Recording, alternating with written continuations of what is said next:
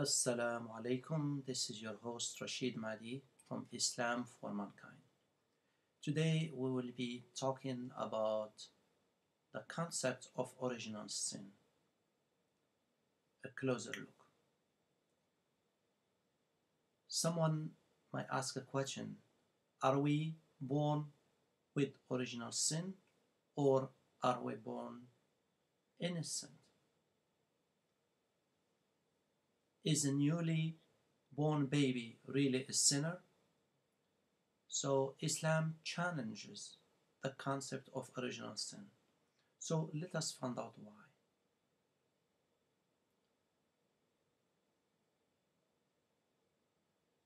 A devout Christian friend of mine actually challenged me to provide some proofs regarding why Muslims don't accept the doctrine of original sin. A doctrine, as we know it, including the concept of Trinity that was added by the Church at the Council of Nicaea some 325 years after Jesus left the earth, means being resurrected without being crucified or anything of that nature. Notice I say left the earth and not die, but that is a topic for another day. So back to our subject, original sin. So let us look at the following passage from the Bible. And before that, I would like to state that the concept of original sin does not exist in Islam and never has. For the Christian readers, the question is not whether the concept of original sin exists in present day, but whether it existed during the period of the original Christianity. Specifically, did Jesus teach it? Apparently not. Whoever dreamed up the concept, it certainly wasn't Jesus. For he reportedly thought, "Let the children come to me and do not forbid them, for of such is the kingdom of heaven." Matthew 19:14. So Jesus believed that the children are innocent. The children are born innocent. And right there, that's the answer for, because if he said, let the little children come to me and do not forbid them, for of such is the kingdom of the heaven. So right here, it's an answer to the question we posed in the beginning: is a newly born baby really a sinner? And if we look further into the Bible, we find many references throughout the Bible, from the Old Testament to the New Testament, and throughout that answer this question. If we look at Deuteronomy 24:16, it states, "The fathers shall not be put to death for the children, neither shall the children be put to death for the fathers. Every man shall be put to death for his own sin." Again, that was Deuteronomy 24:16. If we look at Jeremiah 31:30, it states, "But everyone shall die for his own iniquity." But everyone shall die for his own iniquity. If we look at Ezekiel 18:20, "The soul that sinneth, it shall die. The son shall not bear the iniquity of the father, neither shall the father bear the iniquity of the son. The righteousness of the righteous shall be upon him, and the wickedness of the wicked shall be upon him." So, after reading the above verses, or the verses that I just stated to you, Jeremiah 31:30, Deuteronomy 24:16, Matthew 19:14, would you not agree that the Bible itself teaches that each of us is responsible for his own actions. Now, let us ponder what the Quran has to say. We would like to do a comparative study in the subject at hand. So if we look at the Quran 35:18, it says, and no bearer of burden shall bear another burden, and no bearer of burden shall bear another burden. ولا تزر وازرة وزر أخرى وإن تدع مثقلة إلى حملها لا يحمل منه شيء ولو كان ذا قربى إنما تنذر الذين يخشون ربهم بالغيب وأقاموا الصلاة ومن تزكى فإنما يتزكى لنفسه وإلى الله المصير. Sahih International 35:18. Sahih International 35:18. So right there we've seen in the English translation of that, and no bearer of burdens will bear the burden of another, and if a heavily laden souls call another to carry some of its load, nothing of it will be carried, even if it should be close relative. You can only warn those who fear their Lord and sin and have established prayer, and whoever purifies himself only purify himself for the benefit of his soul, and to Allah is the final destination. Also, if we look at Surah Al-Baqarah, Ayah 2, Surah 48, or Surah 48, Ayah 2.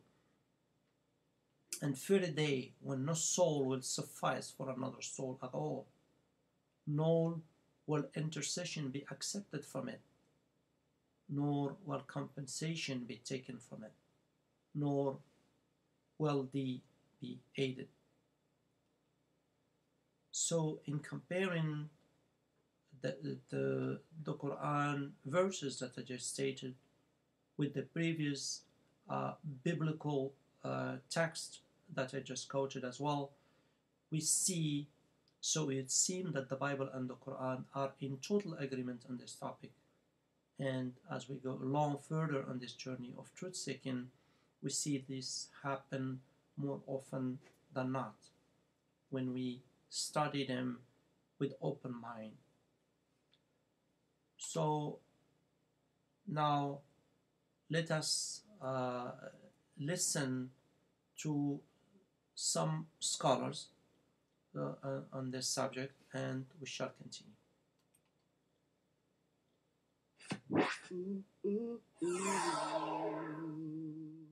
Check this out. Well, we're back, and you're watching the Mailbag here on the Dean Show. I'm Yusuf Festus. We were talking about original sin. The original sin, as far as we know in Islam, is when the devil refused to obey because of his arrogance. And he said, I'm better than Adam, created from a better substance, that he was created from a smokeless fire, whereas Adam is created from mud. So that's the beginning of the original sin. But now where does it go? Now, in Judaism and Christianity, you'll find in what remains of the Bible today, in the English language, something that they refer to as original sin. And they're talking about the sin of Adam. What happened was that in the paradise where Adam was residing along with his wife Eve, they were ordered by Allah to enjoy and take part of anything that they wanted except for one tree. Don't eat the fruit of this specific tree in the paradise. It was the devil, according to the story that we have in Islam as well, that came to them and got them to partake of this. Now, according to the Bible, it was the devil talking to the woman, and then she did it, and then she got the husband to do the same thing. According to Islam, the devil went to both of them, and they both did it. So there's no blame in Islam on Eve over Adam. They're both guilty, they both did it, and there's not any special punishment for her versus him. They were both guilty, and all of them, including the devil, were put down out of the paradise onto the earth to begin their lives, because this was always intended by Allah from the beginning. He always intended for them to come to the earth, and He already knew what was going to happen. This is a test. That's the belief in Islam. And now let's understand something about the original sin. According to Islam, how does this work? Well, if you said that all of the children are going to inherit this sin because of what the parents did, according to Islam, this is not logical. Allah says in the Quran that He doesn't task any soul for more than they can bear, nor does He put the burden of one onto another. That's not in the way in Islam. Allah says in the Quran, لا يكلف الله نفسا إلا وسعها لها ما كسبت وعليها ما اكتسبت. So we understand right away that each and every person will be responsible for what they do. And Allah says that in the Quran too, that on the day of judgment, even somebody did a small weight of good, they'll see it then. And whoever did a small weight of evil, they'll see it then. So how about this idea that a child is born into sin? Islam refuses this notion altogether and categorically denies that that's even possible. Because the old saying which says, innocent as a newborn babe, may have originated in Islam itself. Because it was the Prophet Muhammad who said that every child is born in the natural fitra of al-Islam. Every child is born innocent. Islam is to be innocent and sincere and submissive and totally at peace with Almighty Allah.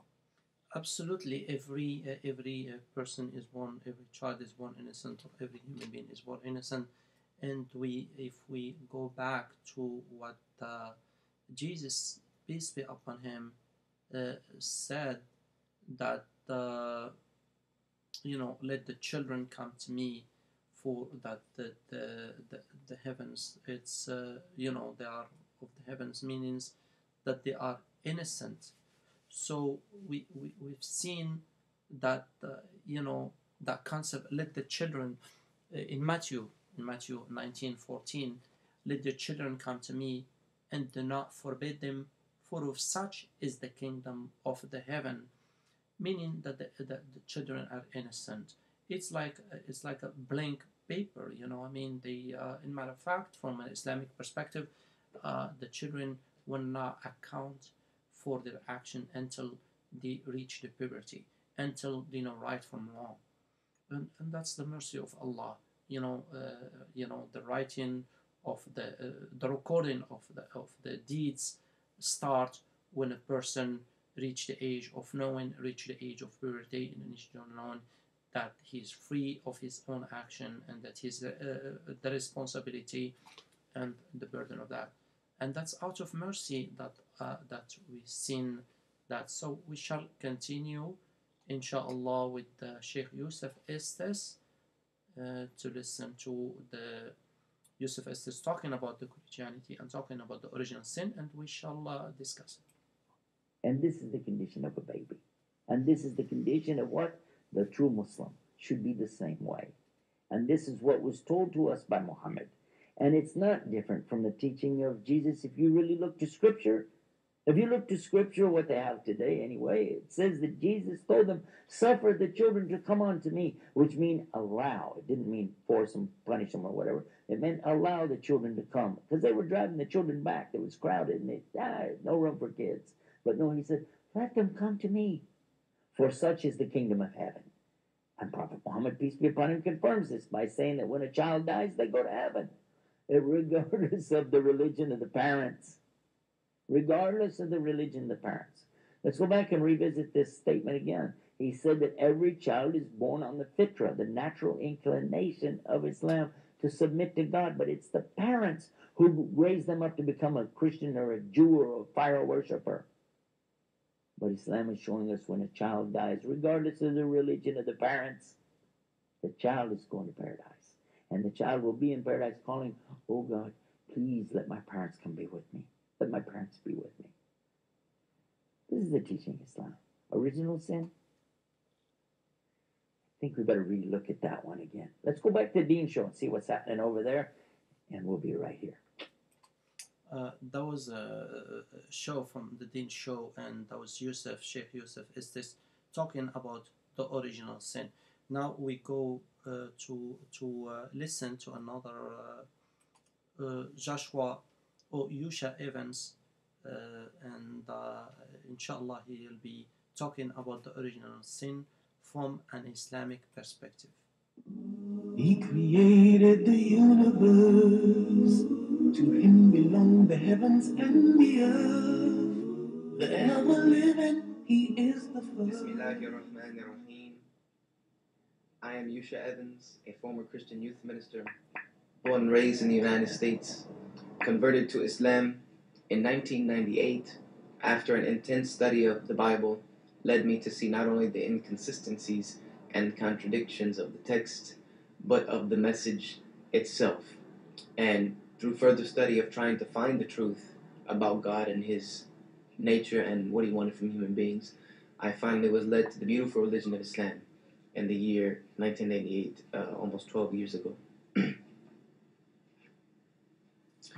Are we born with original sin or original purity? What is the Islamic perspective on this, and why?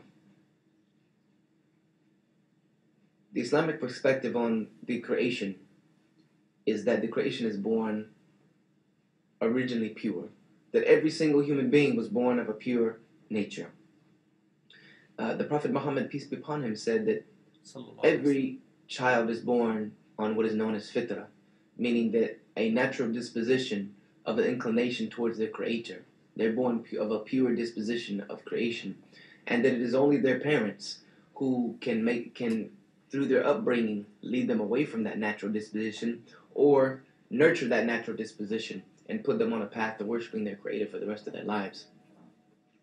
Now, as a former Christian, I know that this is not the Christian concept, and that I know for sure the Christian concept actually hangs and revolves upon this principle, that it was Adam, peace be upon him, who, when he had his fall from grace because he ate of the tree that God had told him was off limits to him, that it was because of this sin, which they refer to it as, that originally he fell from God's grace, and that this fall from grace then was inherited through his progeny to the rest of creation, and that because of this inherent sin nature, we would always be short of falling short of the glory of God and the grace of God. This is the reason why people baptize their children, is they want to free them of this original sin nature, thinking that this baptism is washing away that original sin nature that existed in the creation of human beings, and that the final answer to this was the coming of Jesus Christ as the unblemished sacrifice, to sacrifice himself for the original sin nature of humanity and the sins of humanity as a whole, and therefore open the door again for people to come back to that natural disposition of grace and through Jesus Christ. Now, this is a principle that is not taught in the Bible, unfortunately, and this is just the case. And for those of you who will go and study, you will see that this is the case yourself. Beginning very early in the Bible, this is the case. Now, we as Muslims do believe that Adam did eat from the tree which he was told not to eat from, and that this was indeed a mistake. That this was a mistake that Adam made, and that this was what began his living in paradise, to his fall from paradise, to live in a life as a normal human being here on this earth. But we also know that, and we understand that through God's attribute of being the all-knowing, that he knows everything, he already knew that Adam was going to eat from this tree before he ever told him not to do so. And that everything that God does is part of a divine plan. This not excluding that this was part of God's divine plan. And we know that Adam repented of this sin. Adam repented of this mistake that he thought from himself was indeed a grave sin, which he himself said to God that if you do not forgive me, that I will be one of the losers. So he did repent to God sincerely, both him and Eve, and God did forgive them, and God did pardon them. And so therefore, something that is forgiven by God, first and foremost, is not going to be inherited by the rest of human beings. Secondly, in the book of Ezekiel, we will find a principle that God lays out in his law. And in the book of Ezekiel, God says that to each man is his own burden, that the son cannot bear the burdens of the father, and the father cannot bear the burdens of the son, that to each man is his righteousness upon him, and to each man or woman is their wickedness upon them. Meaning, the basic fundamental principle of the Bible is that no one can bear the sin of another. I cannot be responsible for your sin. You cannot be responsible for my sin. And the righteousness that I do is my righteousness, and the wickedness that I do is my wickedness, and it is between me and my Creator. And He is the one who is going to punish me for it, my wickedness first and foremost, and He will reward me for my goodness. Therefore, when I commit a sin against Him, I therefore need to turn to Him and ask Him forgiveness for that very sin. But that my original beginnings are with purity, and that when I seek to return to my Creator and ask Him for forgiveness, I continue to make strivings towards that purity once again.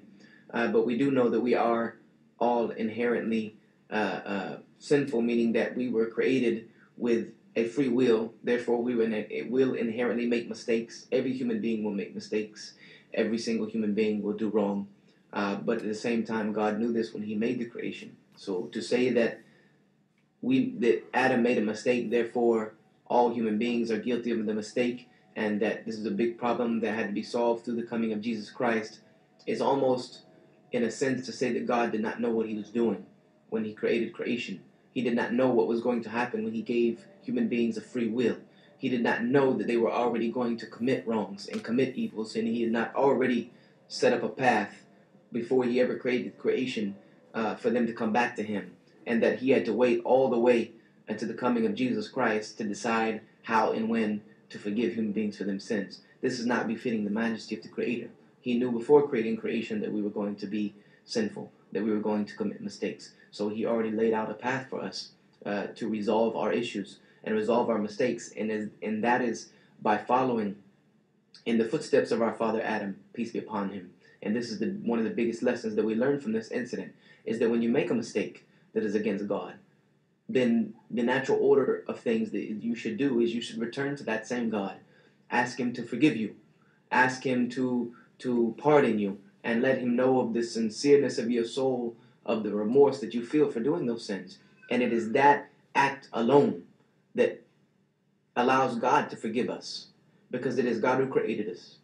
It is God who is going to cause us to die.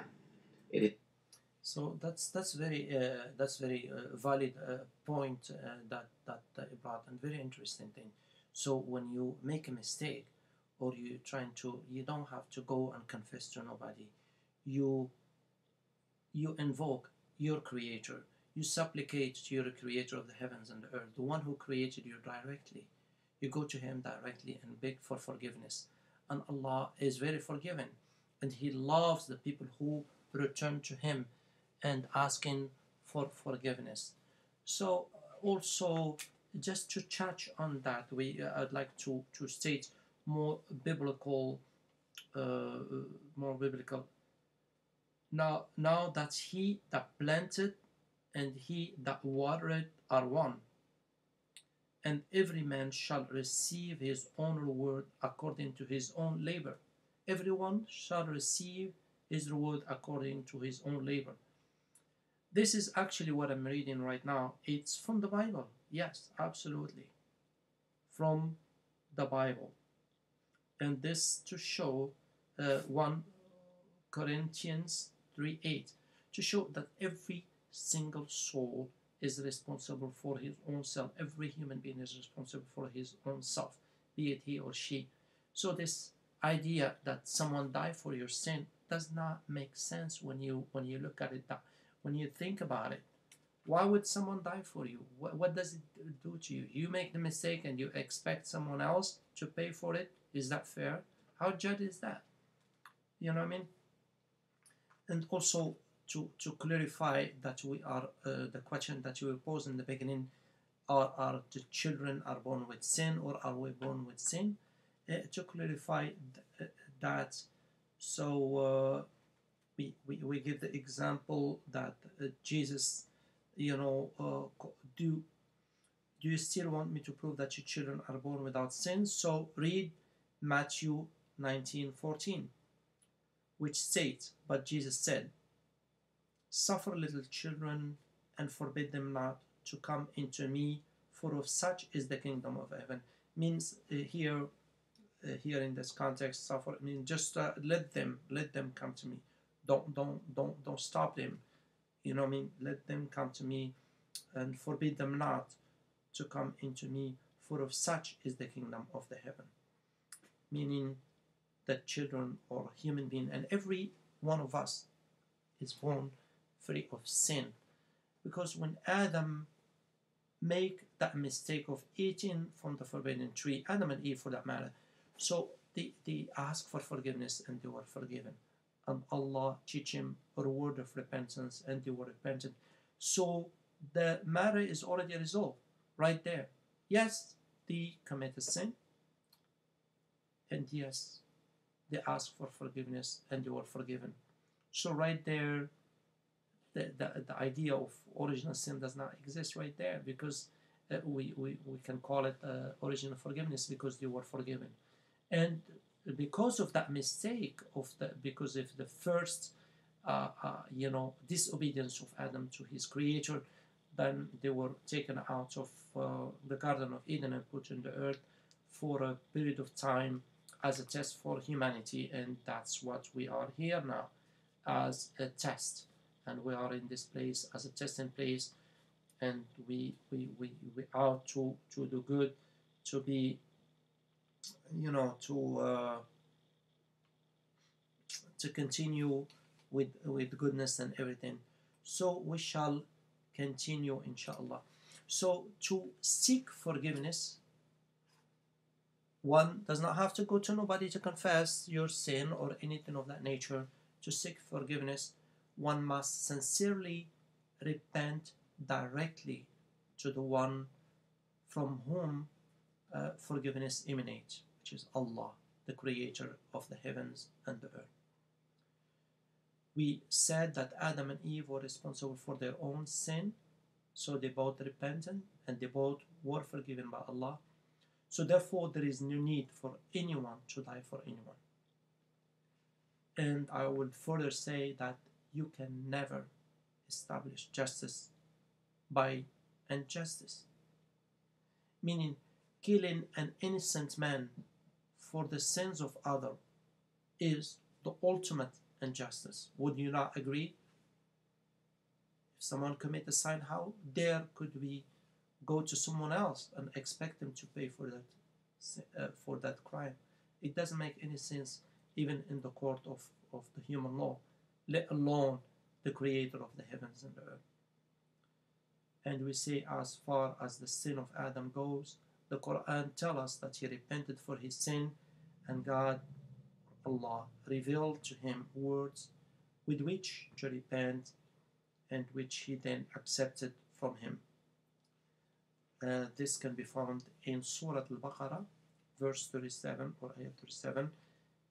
Then Adam received word of forgiveness from his Lord, and he accepted his repentance. Verily, he is the one who repeatedly accepts repentance, the most merciful. So, we said, since there is no original sin, therefore there is no need for anyone to die for anyone, for that matter. And I would just like, since we were speaking of this, for those who claim that Jesus died for our sin, I'd like to read or touch on the Quran, how it challenges this concept. In the Quran, Surah 3, verse 54, it says, "And they plotted to kill Jesus, and God planned too, and God is the best of planners." That means they were trying to kill Jesus. Indeed, they were trying to kill him. But Allah saved him, and Jesus supplicated to God, and God accepted his supplication and save him. And the likeness of Jesus was put on somebody else, so somebody else was killed, by mistake or whatever the case might be, but definitely not Jesus. Jesus was resurrected, and definitely he will come back another time to fulfill his message and also to die a natural course after he finished his second return. And his second return are sign of the last hour as well. So before the last hour established, definitely Jesus, son of Mary, my peace and blessing be upon him, will return to do his task and to kill the false Messiah, or the Dajjal, the Antichrist. Also the Quran 4, chapter 4, verse 157 to 158, and because of their boasting we kill the Messiah Jesus, the son of Mary, the messenger of God, but they kill him not, nor crucify him, but the resemblance of Jesus was put over another man. And those who differ therein are full of doubts. They have no certain knowledge. They follow nothing but conjecture. For surely they kill him not, but God raised him up into himself, and God is ever all powerful, all wise. So we would like to listen to some verses that talks about the concept of Jesus, may peace and blessing be upon him, in the Quran.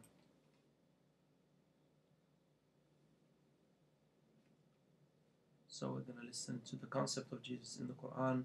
We're going to talk about the miracle birth, inshallah. إذ قالت الملائكة يا مريم إن الله يبشرك بكلمة منه اسمه المسيح عيسى ابن مريم وجيها في الدنيا والآخرة ومن المقربين ويكلم الناس في المهد وكهلا ومن الصالحين قالت رب أنى يكون لي ولد ولم يمسسني بشر قال كذلك الله يخلق ما يشاء إذا قضى أمرا فإنما يقول له كن فيكون.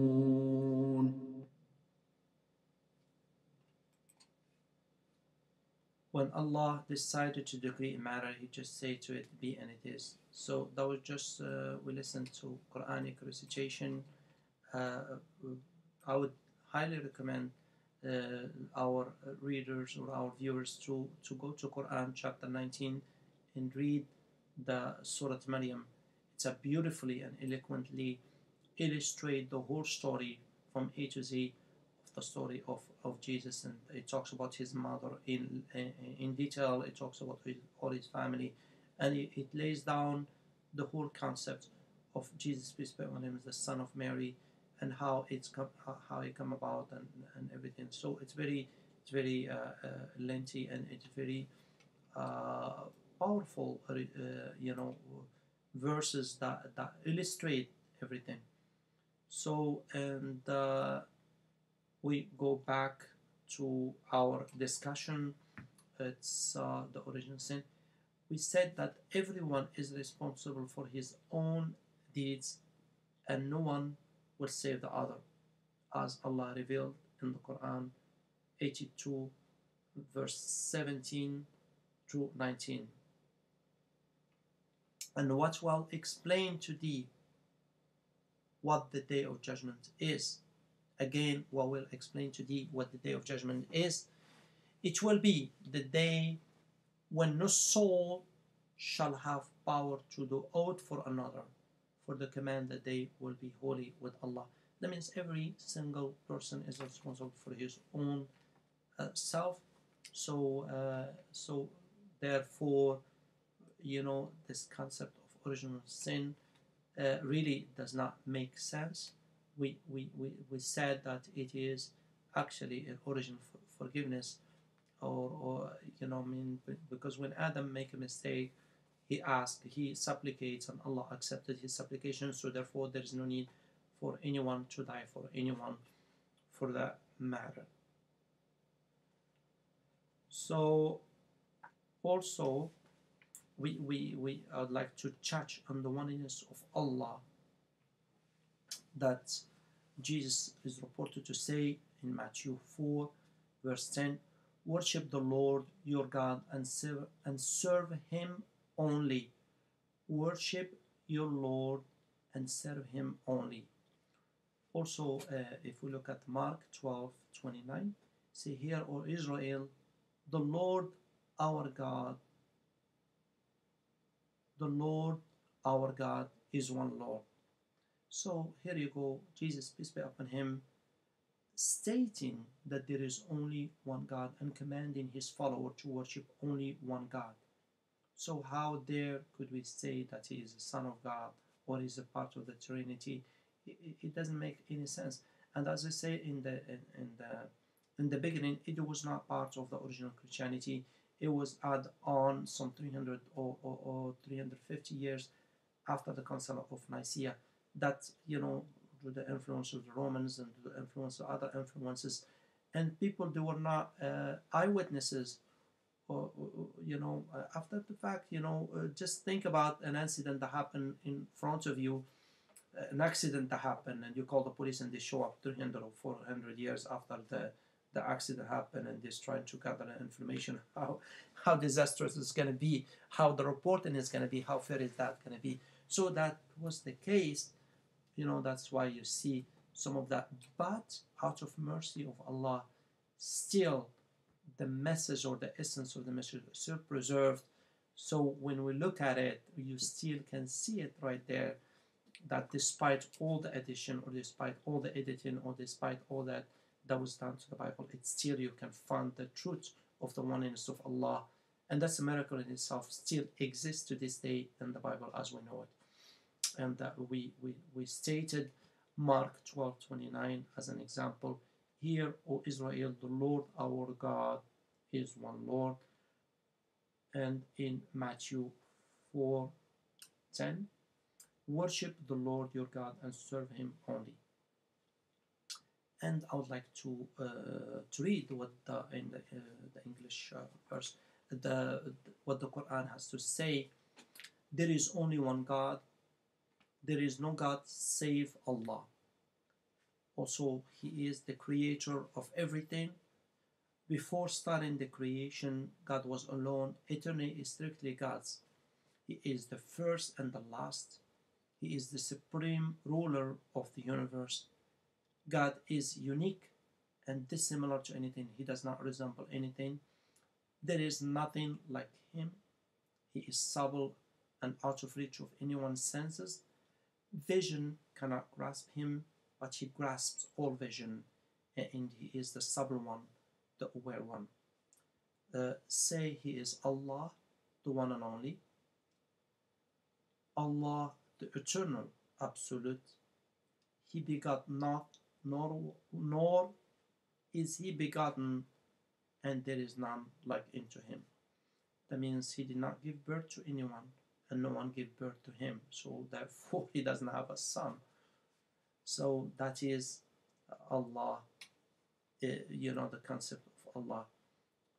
So we're going to conclude here, as we demonstrated from the Bible that absolutely there is no original sin, but there is original forgiveness, and we are born sinless, free of sin, and it's up to you to shape your life and to repent to your Creator.